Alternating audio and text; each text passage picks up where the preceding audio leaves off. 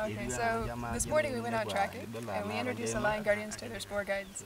And the spoor guides show all the different carnivore species and the tracks of the carnivores as well as the prey species. In this introduction, we take time to explain how to tell the difference between the different carnivore species and prey species. They use the guide, they lay it down, and they can look at how the intricate differences between each species as well as within the species. So we talk about how to tell male lions from female lions, how to tell subadults from older or young cubs.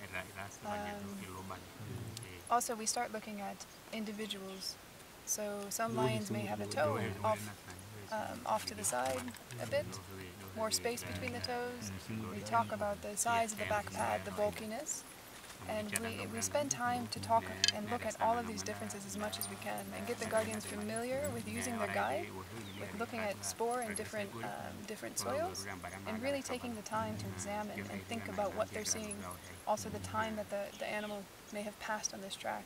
So if they start following it, they can tell, well, how far ahead is the lion, or is it too close? Should I call and stop and wait here for the cars to come?